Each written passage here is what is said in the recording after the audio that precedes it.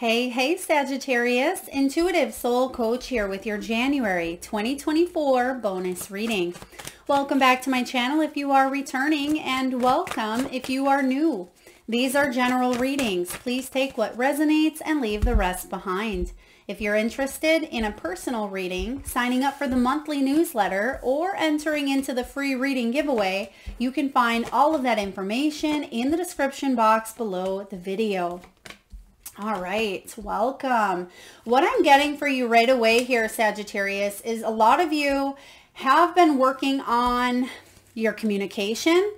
I'm also getting connection with spirit, because in the recent past you do have the Eight of Wands, so it's almost like you're getting yourself out of feeling stuck within your emotions, your mental mind, your health. And I feel like there's wiggle room. It's like you're wiggling out a loose tooth, right? It feels like you're finally able to detach or pull something loose in order to move forward, because you have the Eight of Wands, Sag, in your past energy. So this could be 2023. It may have felt like there was a lot of inconsistent communication, or there was a lot of stop and go. I'm also getting with this Eight of Wands, there was a lot of delays in the past when it came to fully being able to express who you were and to feel seen, to feel heard, to feel respected, to feel like you were part of a group or part of a relationship or part of an environment is what I'm getting here.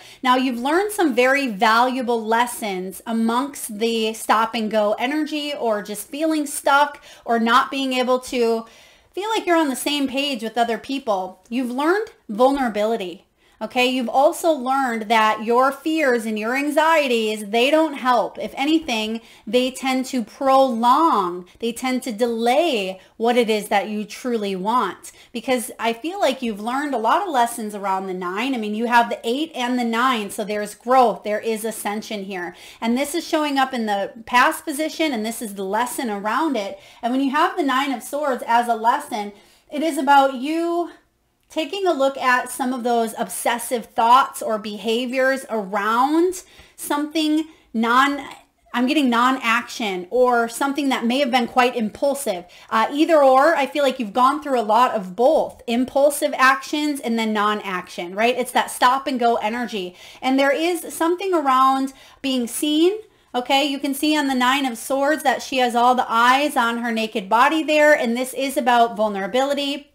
It is about you being able to express yourself without feeling criticized, without feeling judged, and without feeling like you have to be someone that you're not. So very valuable life lessons about self, around development, around spiritual growth in the past. Now, moving into 2024, you have here what aspirations, what inspires you is to get out of conflict, right? 5 of Swords energy can be win at all costs. It can be, just argumentative conflict. It can be fighting. It's that communication that we see in the past that's very stuck, right? So I feel like this is an opportunity for you to move past that and cut your losses in a sense. If something didn't turn out, right? If there was a rejection, or if there was some sort of gossip, or there was news, or if someone hurt you with words, I feel like you're moving beyond that. And that is actually inspiring you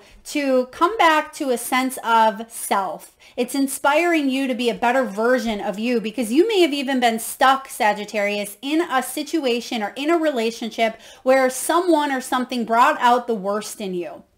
But it was for you to see pieces of yourself that may have been hidden, may have been suppressed, may have been wounded. It's almost like the wounded healer came out. And I know we had a lot of planetary placements with Chiron, which is the planet of the, wounded healer. So I feel a lot of you've been healing aspects of even your heart, because you can see that the shadow aspect, whether it's her masculine energy, maybe it was a masculine or feminine, it doesn't matter. It could be the energies within yourself, as we carry both, or it could be a partnership. But I do feel like something's felt like your heart was ripped out, right? Ripped out and stomped on here, Sag. But the good news is you're moving towards your Six of Swords. You're getting out of Dodge here, and you actually have the Six of Pentacles showing up here. You have the Six of Cups. I'm just seeing if you have the Six of Swords, but you actually move into the Seven of Wands. So there could be also some lessons around defensiveness and boundaries. That's a big one. Boundaries is very important. And this is also boundaries within your own mind, right? Sometimes we let thoughts creep into our brain rent-free, right? They're like squatters, as I like to say. They don't even need to be there, and they're just filling up that space and that void where we could be focusing on other, more abundant opportunities, or focusing on raising our vibrations in higher ways or different ways.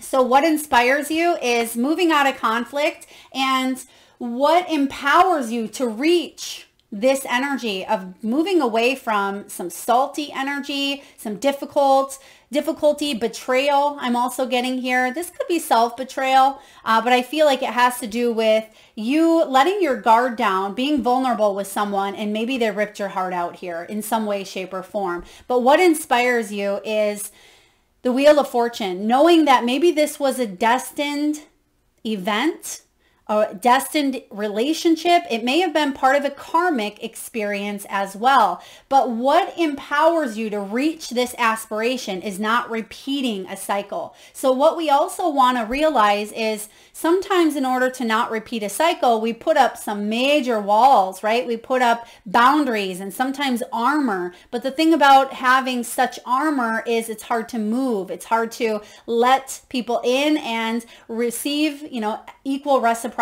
But I feel like that's something you're working through here, because that's showing up in your challenge, the Six of Pentacles, which is reciprocity. So Wheel of Fortune showing up is helping you at this time. I am getting that the wheel is spinning here to allow you to have a turning point, Sagittarius. So whatever argumentative, hurtful, malicious words or betrayal, or just someone's inner child as well. Someone could have been very impulsive with their words. It's like throwing a tantrum, a 45-year-old throwing a 4-year-old tantrum because of their wounded self, wounded inner child is what I feel like you were dealing with. Or maybe it was how you responded to a situation, but you also realize that you have free will you've learned a lesson here, or at least we hope that you did, learned a lesson, which I feel like you did, to spin that wheel moving forward, right? Destiny is coming in, fate coming in, saying you've learned what you've needed to learn. Now you have the opportunity to bring balance. So what's challenging you, or what could be crossing your energy when it comes to getting rid of this argumentative person or this pattern within you or a cycle that keeps playing out, is it's one-sided, right? Something is one-sided here. When you have the Six of Pentacles, this is the card of resisting help, or someone taking and not giving. And I feel like if it's one-sided, you may need to cut your losses and walk away, or it's just not going to help trying to change or shift someone's viewpoint in order to see it from a higher perspective, because this person is very stuck in their ways. This person is very set on it's my way or the highway. And when someone is so stubborn and so bullheaded that no matter what you say, what you offer, what you give, there's never going to be a win for either of you, right? And that's what could be challenging you. And I feel like that's what you want to walk away from. Okay. And you can love from a distance, because I'm getting here, this could be a family member, or it could be someone that you live with. It could be your own child. It could be a spouse, right? But it's knowing when to fight for something, when you need to put your foot down, and when to kind of let something slide in a way, not in a way where you're being a doormat and someone's walking all over you. You want to get out of that energy, but in a way where you know how a certain person is, you know how they react, and you know that no matter what, you're not going to get through to them. So you may feel, why am I even trying, right? So Six of Pentacles, that can be a struggle here. When it comes to relationships and emotions, I mean, judgment call. Wow. The Judgment card is saying that there's been a past We all have a past, but this past has been very difficult. This could be, I'm getting a karmic relationship some of you may have been in, or some sort of experience that was part of your learning growth, part of your evolution. When you have the Judgment card coming in, it says someone, either you or someone around you, may be avoiding the need to change, to grow, to heal, or to ascend their energy, right? It is unhealed wounds. It can be ignoring the call to do something differently when it comes to matters of the heart or in a relationship, right? This can also be judging ourselves or judging others. You may be judging someone because of their past, right? And maybe this person hasn't changed, and maybe you've been giving them a second chance and a second chance and a second chance, but they've let you down. And now you're deciding, okay, have I had enough? Do I want to keep doing what I'm doing, expecting something to change, right? We all know the definition of insanity, right? And this is about you making a judgment call when it comes to matters of the heart and saying, do I want to keep doing this and keep reliving out these wounds, or is it time for a major awakening in this relationship, in this union? Whether this is family, whether it's friendships, whether it's romance, it doesn't matter. But there's something that is shifting here in a big way, because this is a big wake-up call when it comes to matters of the heart. All right, Sag, when it comes to career, work, and finances, someone's breaking free. This is Seven of Wands, and this is the card of boundaries as well. So some of you, this could be, some of you, there was a work situation, maybe a work love. Maybe some of you, you were in love with your boss, or there could have been some sort of boundary. Please take that as it resonates. I just heard work related in matters of the heart. Okay. Also, a Seven of Wands here is breaking out of some sort of restriction. This is non-conforming. Some of you may be going off on your own when it comes to business, when it comes to finances.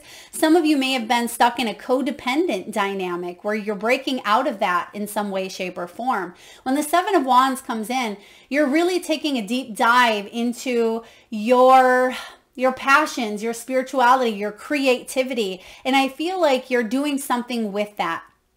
Okay, the Seven of Wands is protecting what you believe in. It's being brave. It's standing up for yourself, standing up for, your finances, your money. I'm getting respect as well. And so it's almost this energy of, I deserve to be heard. I deserve to be seen, and I'm not going to settle for less than I deserve. And you've been thinking about this for quite some time. So some of you, you are artists with the Seven of Wands. Some of you are looking to do something from a new angle, okay? If you felt like the pressure was on, right? The pressure's on, I feel on guard, I even feel a little bit defenseless or defensive, right? I feel like you're coming at it from a new angle, and it's gonna help you through creative endeavors. It's gonna help you put a little bit of twist on how you spend money, how you save money. And I also get that some of you, you're reining in some beliefs around finances, around money. Some of you, because he has the big old words of love spelt across his chest, that may have been part of the financial sector, right? Maybe some of you are going through a divorce, or you've gone through a situation where codependency was a piece of it. Or if you're single, I feel like you're breaking out of an old way of doing things, and you're non-conforming by saying, I'm going to do something different. I'm a trailblazer. I'm going to go this path less taken, or I'm going to do something that no one's ever done before. But you're really thinking about things on a spiritual level as well. It's card 7. All right, what do we have when it comes to health and well-being? Some of you, your past or your childhood may still be affecting you, and we talked about that as well. It could be a past karmic relationship, past life relationship here as well with the Six of Cups. Some of you are healing from maybe parental energy. Maybe some of you grew up in a home where there was a lot of conflict, a lot of arguing, a lot of that Five of Swords, right? No one likes the Five of Swords. It's icky, it's sticky. We want to just go hide underneath a cupboard, right? We don't want to hear our parents fighting. We want to be in safety. We want to be in that refugee of comfort and stability and home and hearth, not anger and, slam doors and just mental anguish. And I feel like that's part of what you're healing here. So with the Six of Cups, and it doesn't mean that you had to come from that type of home, but I feel for whatever reason, there was a sense of not feeling safe, possibly at one point or another. Some of you have gone through traumatic experiences as a child. There could have even been child lessons around children, your own children. I also feel here with the Six of Cups, some of you may have had a past condition show up for you when it comes to your health and well-being. This could be generational, or it could be passed down. Maybe someone had, gestational diabetes, or someone had, Alzheimer's, or there's just something here that you may be concerned or worried about it being passed down. Or it could, I'm also getting blood work being done. Maybe there's a history of cancer, or a history of obesity, or, whatever it may be. I feel like there is worry. And if there's any unnecessary worry when it comes to health, get it checked out. But for the majority of you, I get that there's something here when it comes to your health and well-being about having fun, playing, letting your hair down, getting out there and dancing in the rain, smiling, giggling, laughing, just having that joy, that feeling of, children playing without a worry or a care in the world. And I feel like it's been a long time for you here, Sagittarius, where you've just played. And I mean, played like you really meant it. Not the fake type of play that, it's almost a forced laugh at times, but this is really a belly laugh. This is memories that you can't stop smiling and your face hurts. So I feel when it comes to health and well-being, Spirit is saying laugh, play, have fun, and embrace and let out that inner child, because that's really going to help you when it comes to health. I also get, because green is highlighted here along with blue, this can be heart and throat as well. So some of you, maybe there was some issues around the throat, maybe even bronchial. I'm getting raspiness. This could be deeper, such as maybe forgiveness or bitterness, anxiety, resentments. Living in the past can sometimes steal our joys from today. And I'm also getting communication. Some of you, there could be cut off communication or argumentative communication when it comes to someone younger in your life, or someone who is just immature. Okay, so Six of Cups, please seek medical professional guidance if need be. So what's showing up in your spiritual energy and inner fulfillment? King of Wands, beautiful. So on your spiritual journey here, Sagittarius, you are showing up for yourself. King of Wands, Sagittarius,